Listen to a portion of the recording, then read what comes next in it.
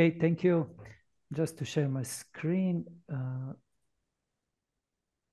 Okay, and I hope you can see all a full screen now. Yes. Okay, so this is my presentation. I will talk about something that is like a prior process before opening the data, because this is Open Access Week. We are talking about opening research results, but some processes need to be done before that in order to be more reliable and especially reusable later. So research data management, like I said, I will explain what is it. I will also try to explain why is it needed, some benefits and some misconceptions that follow data management and opening data, and also some other aspects like data management plans, FAIR principles, and open data as well. So first, I'll start with this excerpt from the Horizon Europe program guide. And as you can see now, and I'm sure you're familiar for now, that open science is now a new norm. Actually, not very new for now, but it's a norm in science now. And in Horizon Europe, there are some open science practices that are even mandatory. So what does it mean?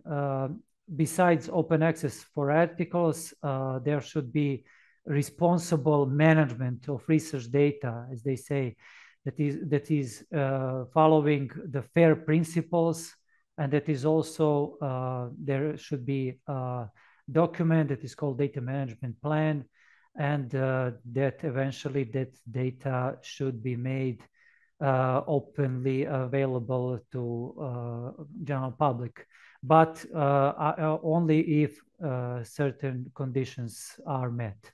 So what is research data management that is so required by the many funders now and institutions and even publishers now?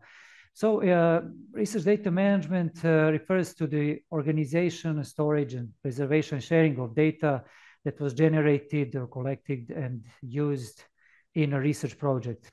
By research data, we mean on information that has been collected, observed, generated, and that is created to validate original research findings. And it is not just research data that needs to be managed. Also all other information that accompanies this data should be well documented as well, like metadata and other documentation like README files, protocols, software, code books, vocabularies, and so on. So research data management is in a way example of a good research practice. And when you are managing your data, you should keep in mind the two main objectives of this is that you make your data safe and secured, well preserved, safe and secured during your active phase, and well preserved after the research is over. And the other thing you should keep in mind is that data should be reusable. That means that you should practice everything that is necessary in order for that data to be findable by others and more important, to be understandable. When somebody finds the data, that he or she should know what they can do with this data and in what terms and conditions. So why do everybody insist now on the research data management, and what are the benefits and common misconceptions? As you know, science relies now heavily on computers for doing the research. And that is why research data management has to provide that all the data and metadata have to be ready for consumption, not just by humans, but also by the machines as well. So some benefits that come with good research data management is that data sets are more transparent. The whole research process is more transparent with data, with good good managed data. And that means that research is going to be better in reproducibility. This whole concept improves your scientific communication and as well as your cooperation with, especially with other research teams that are not involved in your research product, but are going to use your data later on. And eventually it will all increase your scientific impact and also your citations. Another key thing that is also beneficial is safety of your data. Good data management practices prevent data loss, and they also prevent from keeping unauthorized access to your data. And sometimes it is very much important. The other things that are beneficial are reduction of duplication of efforts. That can be very beneficial for your budget, especially if you are doing some expensive research projects, or also it is good with ethical reasons, especially when you're doing, for example, some experiments on animals that in this case maybe they shouldn't be repeated. With good managed data, and that is understandable, you can reuse others' data and do your research without compromising life of animals. And it's also not just for animals, but also for humans, to not repeat some especially long time studies on human patients. You can just reuse some other data. And also, these are not benefits, but it is required now by funders and institutions and publishers as well.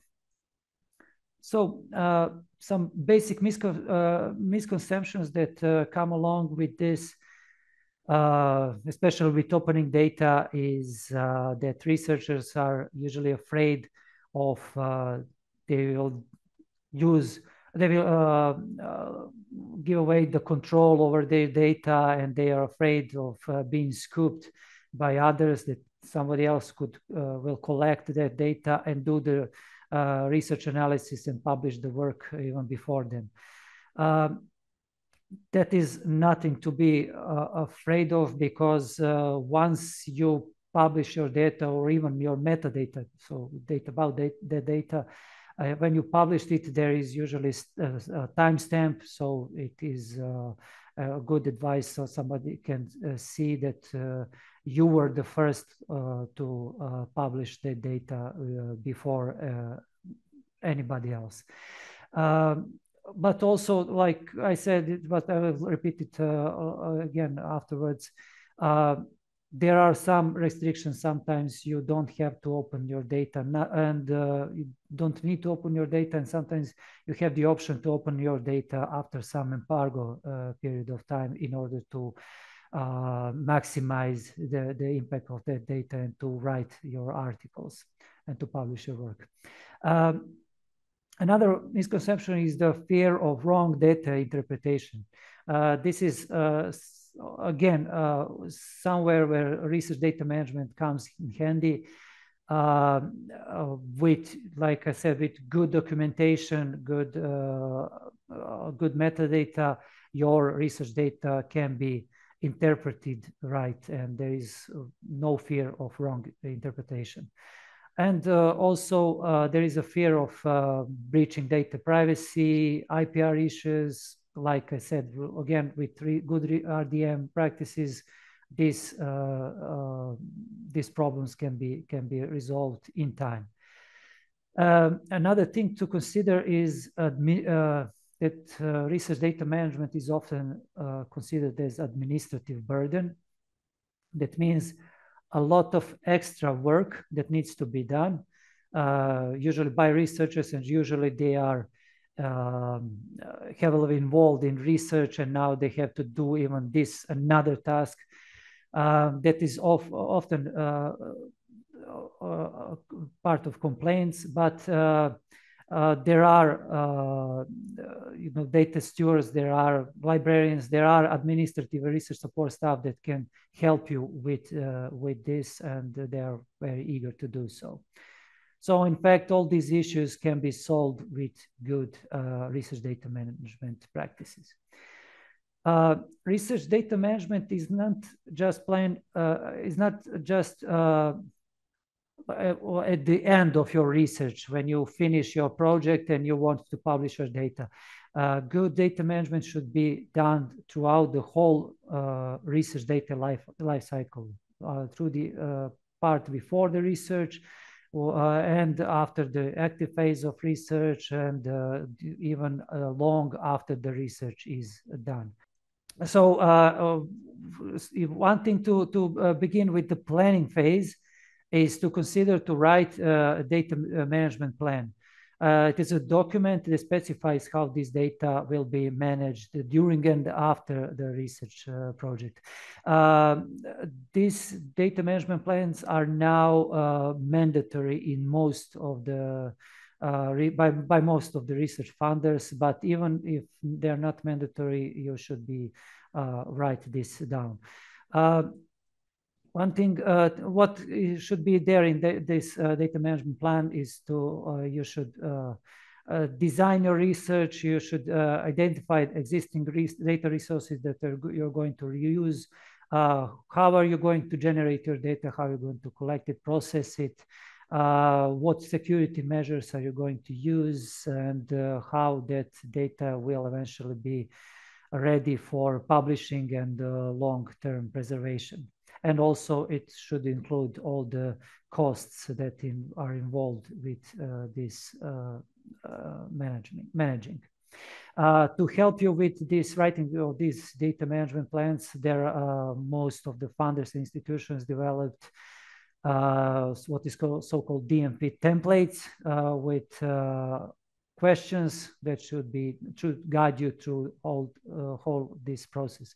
And also there are some tools available. This is just an example of one of these, a screenshot of one of these tools. It's called Argos by OpenAir. You see you have a question from this data management template, and you have some hints on what you should assign, write this down, and there is a field for writing. There are many these DMP tools that you can use, like DMP Online, Argos, DMP Tool, Data Stewardship Wizard. You should find it more on internet. And published DMP looks like a regular document that anybody can read, and they can know what did you do with your data. But it is also very good practice for your team members to know what should they do with your data, especially for the team members that come not from the beginning of the project, but on some later phases. They can be familiar with how the data management is going to be done. And also these DMPs can be rewritten, revised later in the process if something changes in your project.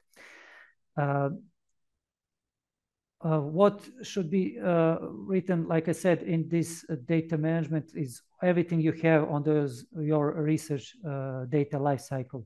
How you're going to organize your data, how you're going to name your files and folders, folder structure, version control, Also, you have to keep in mind what file formats are you going to use, and there are some good and bad practices you can find, but we don't have much time for this.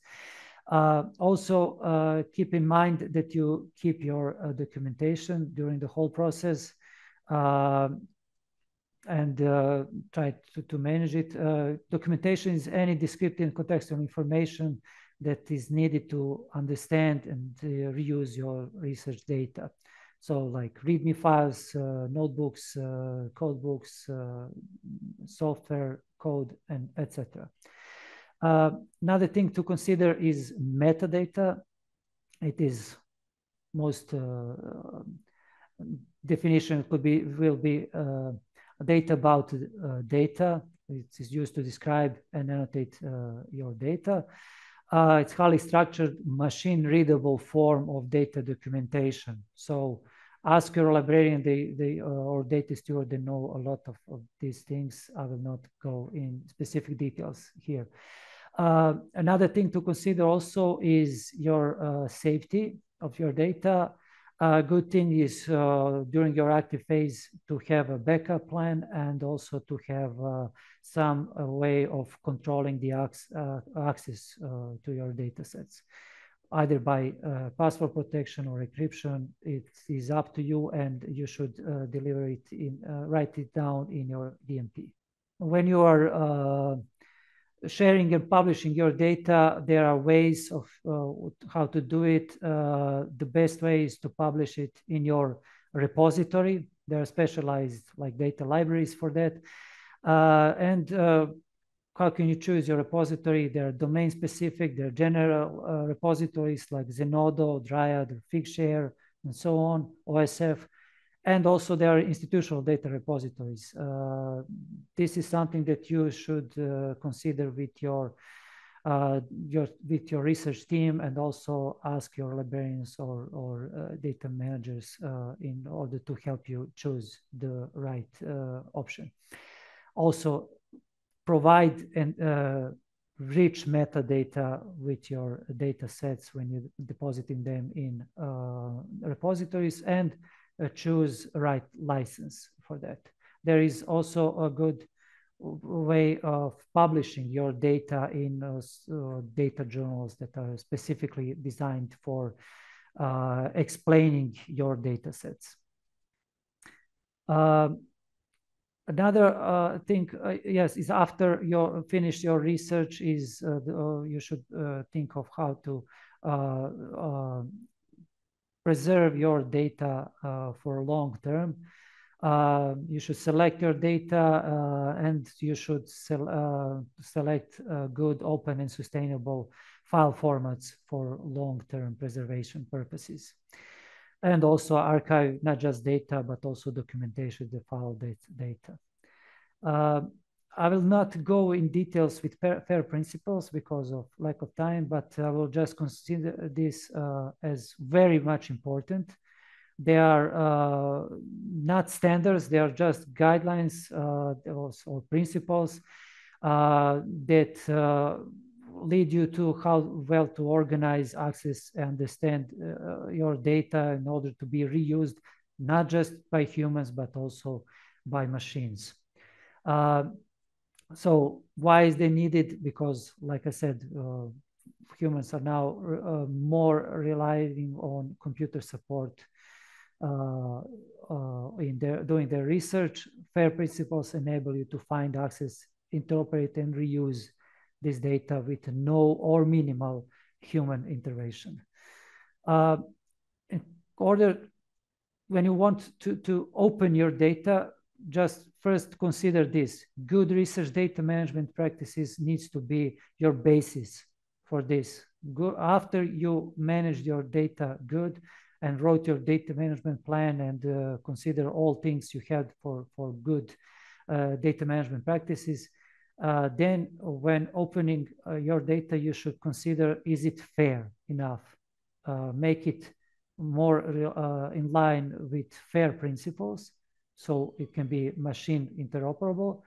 and reusable. And after that, like a final process, if you want to open your data, in that case, you should be opening your data in that way. And one thing to consider is with opening data, there are some things that you should consider before that, because there are some legal, ethical, and other considerations that sometimes you don't, you have to be aware about. And like in Horizon Europe, and this now line is almost everywhere, that you should make your data as open as possible, as closed as necessary. That means that if there are some legal restrictions to close your data, you should not make it open accessible, because that can be illegal and unethical. So to conclude everything, like I said, manage your data throughout the entire research data lifecycle, not just at the end, but from the early beginning, from the even planning of your research. Develop your data management plan. It is mandatory, but by most of the funders, but even if not so, it is a good practice to make your data management plan when you start your project. Also familiarize yourselves with the policies of research funders, institutions, or publishers, because most of them are now requiring you to deliver your data sets. And also always get to know that your that your RDM aligns with FAIR principles. And also, like I said, open your data whenever it is possible. That is like common sense, but sometimes it is not possible. So you should keep mind of that. And also seek assistance from your research support services. So there are a lot of people in your libraries, and some institutions even appointed data stewards and repository managers, and ask around. IT support is also valuable. Ask around, and who can help you with this. And with this help, whole research data management process doesn't have to be administrative burden, like it's said. So thank you. And if there are questions, please.